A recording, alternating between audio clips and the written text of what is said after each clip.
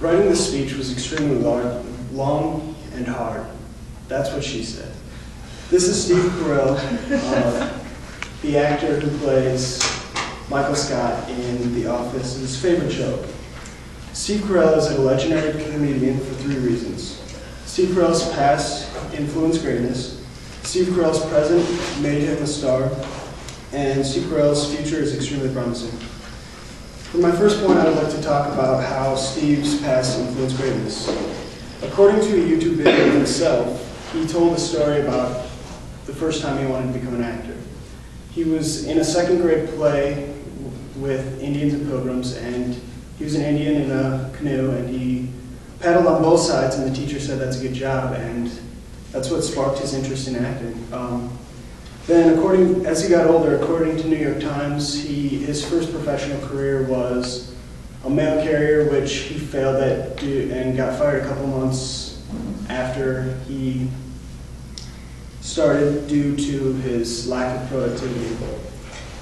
After giving you a little information about his younger years, I would like to talk about his career, which brings me to my second point, how Steve's present made him a star. According to New York Times, his professional career started on the Dan and Carey Show, which was a sketch comedy, and unfortunately it only lasted 7 episodes, but this led him into continued acting on Saturday Night Live. The first movie that jump-started his career was the 40-Year-Old Virgin, which he developed and co-wrote, and he won an MTV Movie Award for Best Actor, or Best Comedic Performance. He also starred in Get Smart, Evan Almighty, and Dan in Real Life. I believe his greatest accomplishment comes through the mockumentary The Office, though, where he plays Michael Scott, a regional manager of a paper company called Thunder Mifflin. Unfortunately, Steve plans to leave The Office to have his career develop in different areas, which brings me to my third point. Steve Carell's future looks extremely promising.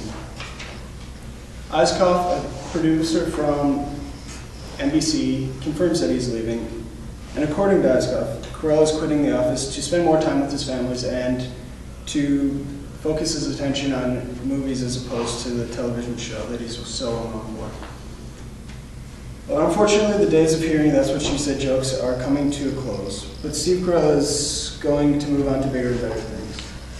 Steve Carell is a legendary comedian for 3 reasons. Steve Carell's past influenced greatness, Steve Carell's present made him a star, and Steve Carell's future is extremely promising.